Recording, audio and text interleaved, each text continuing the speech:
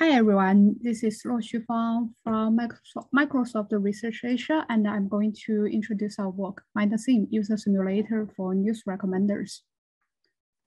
We will start from the background about news recommendation. Every day, news recommenders will collect the latest news from some source website and present this news to new users.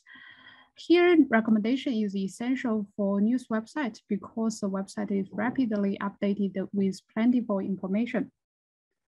Generally, we will use the supervised learning to build the recommender systems. However, supervised recommender has some limitations. It is incapable of maximizing long-term goals, and it is also difficult to optimize non-differentiable objects. And the reinforcement learning is designed to optimize such goals. So applying RL to recommendation obtained much attention. On the other hand, the reinforcement learning has been tried by many company products. Policies trained using reinforcement learning have obtained large improvements on these recommender systems. But applying reinforcement learning in real system is extremely challenging. Since training RL agents require an interactive environment, they will interact like this, and these RL agents improve themselves through trial and error. If we directly train them in an online production, recommender may provide some news with bad qualities. And then this will cause bad influence on user experience. Besides, deploying a new recommendation policy is also not easy. Therefore, directly training RL agents in an online production is costly. Here, our solution is building a user simulator for news recommender, which can benefit for many aspects. Building a user simulator for news recommendation has some unique challenges. On the one hand, news recommenders need to deal with diverse new items. They are generated almost every minute and can quickly become out of date within a few days or even hours. So the simulator should be capable of modeling user interest over faster changing and high diverse news collections. Second, to prevent the trained RL agent overfitting to the static dataset, the simulator should also go beyond the current dataset and generate new users with similar behaviors as real users. So how to build the user simulator for news recommenders? Our goal will be simulating users with appropriate behaviors.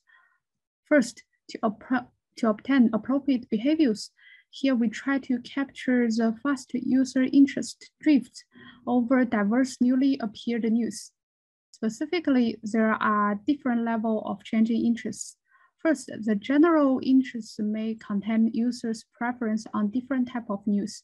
Based on them, users' recent clicked news may be different, and they should also be taken into consideration.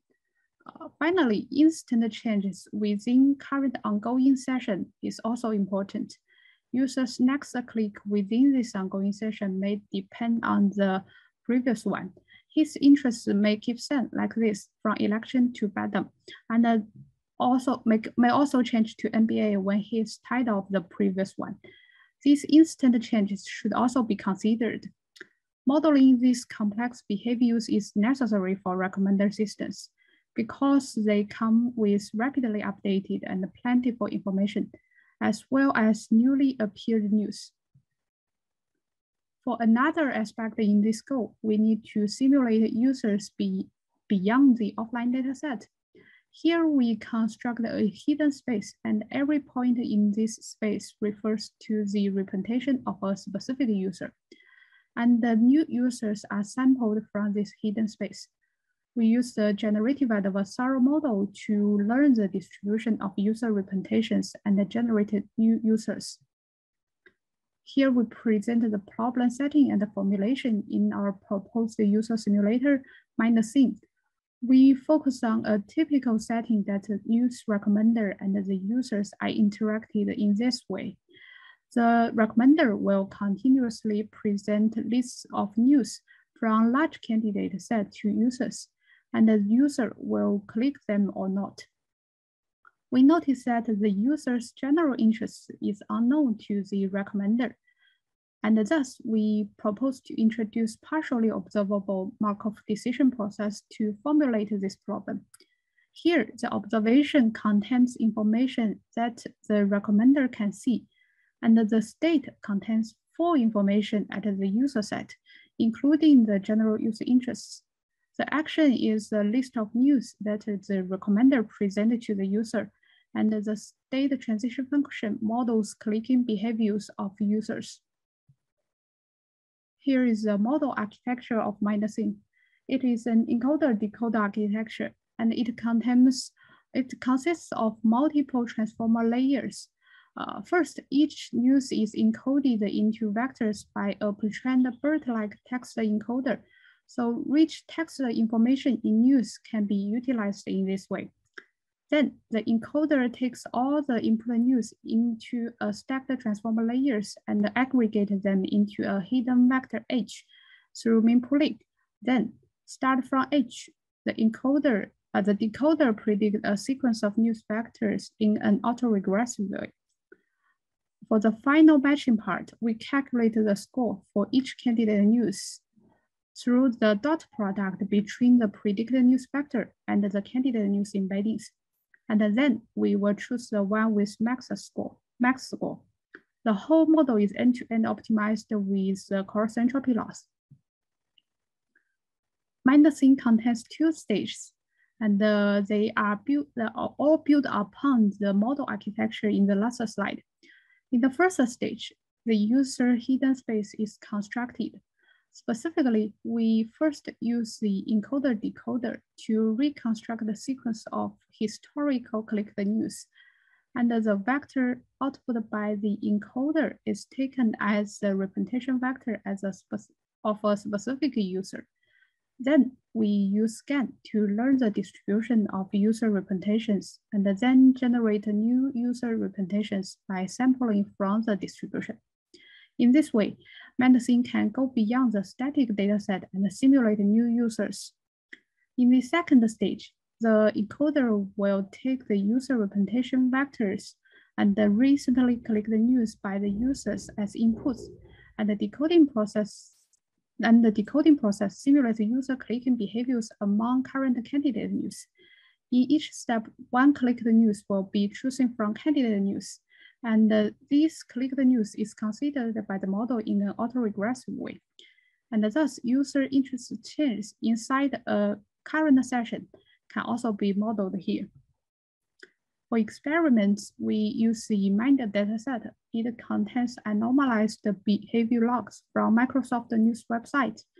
We first group impressions in MIND by user ID and separate all users into trend validation and testing datasets in the way shown in this figure. To avoid information leakage, the trend validation and the testing datasets have no overlap on both user and the time, and the number of users are labeled in this figure. Here are some predictive performance, trying to answer the question that can MINDSim model user behaviors appropriately and accurately. This part is also related with one of the aspects in our goal, which is appropriate behaviors. We compare the ranking performance with multiple baselines. We can see that MINDSim outperformed the baselines, which demonstrated that MINDSim can accurately predict the user's clicks and help to appropriately model user behaviors with fast and complex user interest changes when building the user simulator for news recommenders. And there are some results on generation.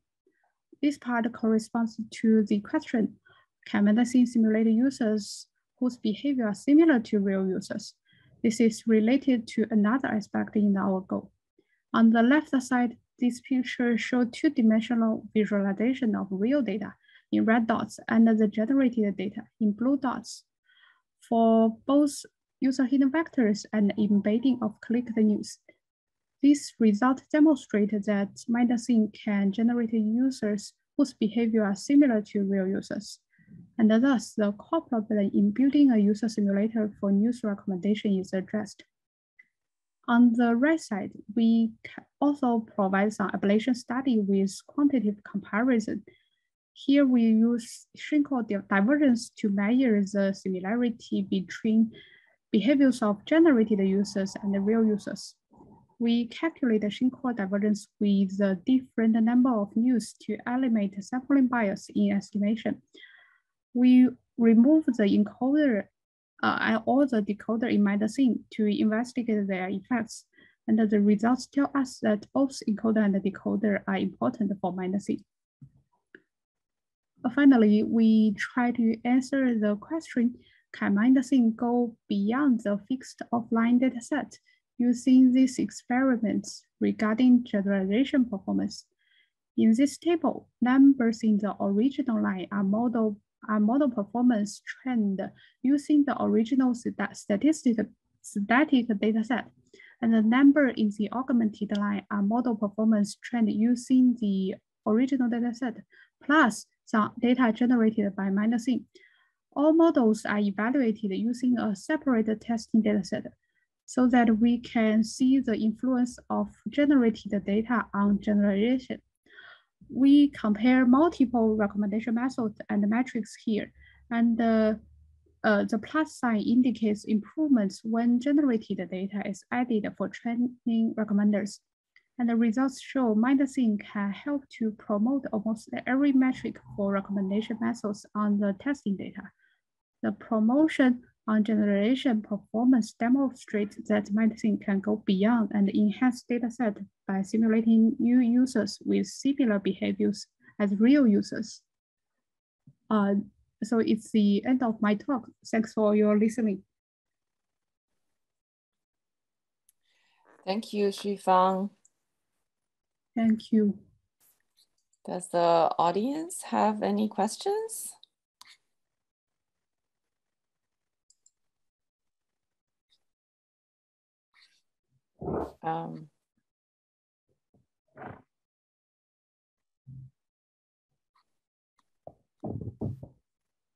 So I have a question. Can you hear me? Please. Yes. How can we know the MINDSim model reflect the real user behavior that is unobserved? I mean, in recommended system, user behaviors are implicit, so we can know the real preference of the user. So does MINDSim know that? I think we firstly compare the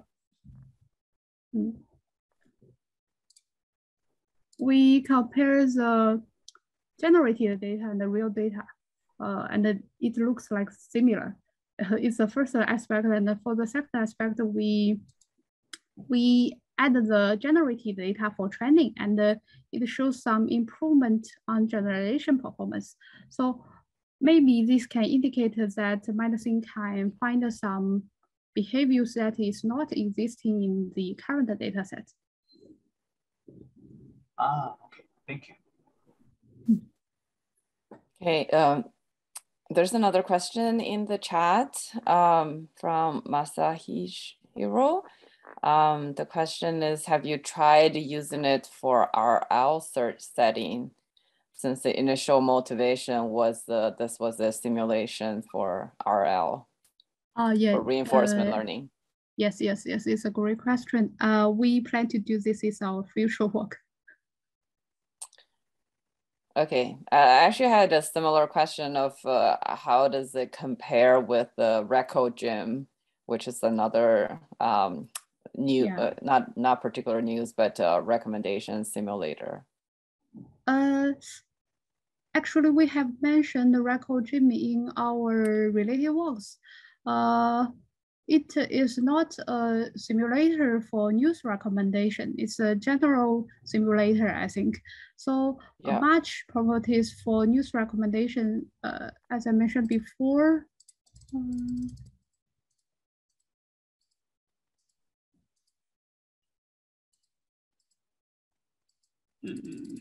Sorry. Oh, here. Much challenges in news recommendation has not been addressed by the RecoGym system. So we haven't compared the RecoGym system to MINDSim. Yeah.